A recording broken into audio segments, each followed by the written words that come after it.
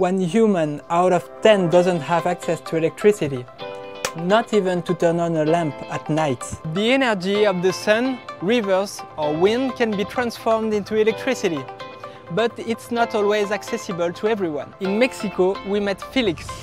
He teaches how to build wind turbines in remote communities.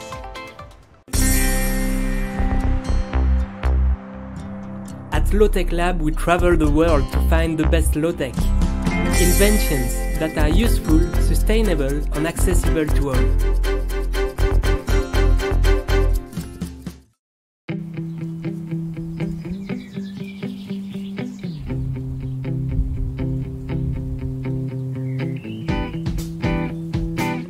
Pues yo soy Félix González Gopar y aquí me he desempeñado desde 2002. Desde que tenía 10 años hice mi primer generador eólico, pero no me funcionó. Hasta cuando yo tenía 24 años y sí ya me funcionó. Y así he seguido. ¿Cómo funciona la aspa se le pone aquí y el viento viene de este lado. ¿Sí? Entonces lo gira así. ¿Sí? Lo puede girar de así o lo puede girar de así, de cualquier lado. De esa fuerza que nos regala el viento. Hacemos funcionar el rotor y el rotor nos va a generar la electricidad que la podemos canalizar directamente a motores o podemos utilizar baterías para la iluminación en la noche o cargar celulares o una computadora. Me gusta porque no es gratuito, es silencioso, limpio, confiable. Tú lo puedes hacer en tu casa, que no es uno que venga desde China, que se rompe y tienes que encargar la pieza desde China, como el que te mostraba yo, el controlador. Así hay mucho material de recuperación. La placa metálica la puedes conseguir por ahí en los tiraderos y a la flecha la puedes utilizar de la de un molino, de nixtamal. Y luego los discos pueden ser de los discos de frenos de automóviles. ¿Por qué es interesante esta tecnología aquí? Como por ejemplo aquí donde estamos no hay electricidad, la electricidad está como a 2 kilómetros de distancia y traerla hasta aquí es muy costoso. He visto que hay unas personas que tienen cascadas, tienen mucho viento así donde viven y están consumiendo energía de CFE, y es que CFE tiene que quemar gas, tiene que quemar nuclear para poder generar toda esa electricidad. Nosotros vamos a las comunidades alejadas y los involucramos a la gente, los invitamos a participar a un mejor mundo, se puede decir, más sustentable, que capten la agua de la lluvia, que utilicen energía solar, que utilicen energía eólica, que siembren sus huertos naturales, que no tengan químicos, no tengan venenos, que tengan sus gallinas. Esa es nuestra finalidad.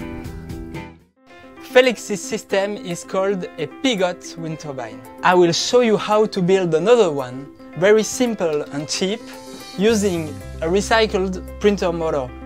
We discovered it in Senegal. It can charge a phone or a LED lamp. A wind turbine is used to convert the mechanical energy of the wind into electricity. The wind pushes the blades that turn the rotor of the engine. It produces alternating current, and we turn it into direct current thanks to these electronic components. You will need a stepper motor, a wooden board, a piece of metal, a PVC pipe, screws, electric wires, a capacitor, 2 bridge rectifiers, shrink tubes, connectors, and a bicycle tube.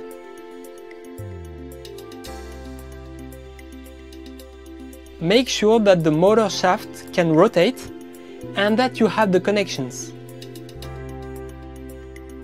Cut the wires coming out of the stepper motor. You'll have to test all the pairs of wires and find out the 2 pairs that deliver the highest output voltage.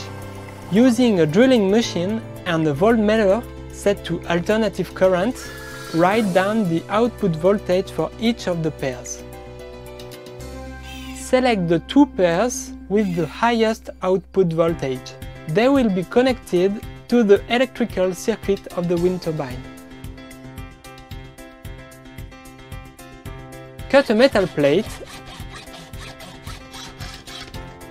and drill 5 holes. Solder the middle hole to the motor shaft. Draw and cut out the blades from a PVC pipe. Sand the edges of each blade. The leading edge should be rounded and the trailing edge sharpened. Drill the blades.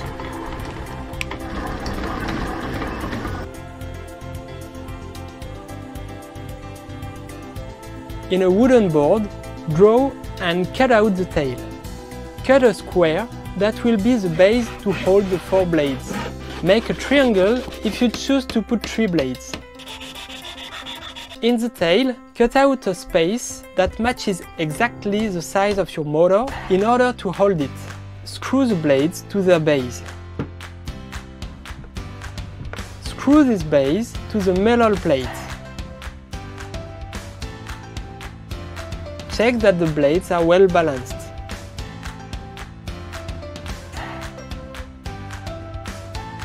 To charge a battery or light a lamp, it is necessary to have direct current. To transform AC into DC, you will need 2 bridge rectifiers. The energy supplied by the wind turbine is not stable. For that reason, you need to connect a capacitor that will store and release the energy to stabilize the output energy. Connect each pair of wires from the stepper motor to the AC inputs of each rectifier.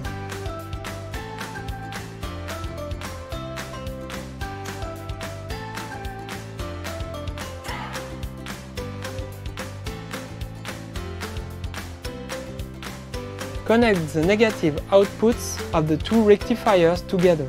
Then connect the positive outputs of the 2 rectifiers together. Connect to those 2 points the positive and negative legs of the capacitor.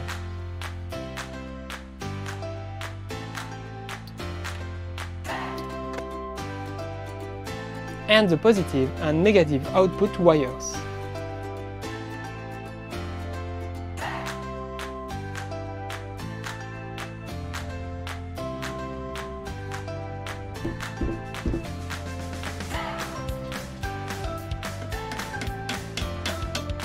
Cover the engine and the electrical circuits with the bicycle tube to protect them. If you want to use it to charge a phone, you have to connect the output to a USB DC-DC converter. If there is a good wind, it will charge as usual. I love this small wind turbine because it's so simple, eco-friendly and accessible to everyone. If you also make it, please share it with us. Our goal at the Low-Tech Lab is to find low-tech innovation, document and promote them so that anyone can replicate them. It's open source and collaborative, so feel free to comment.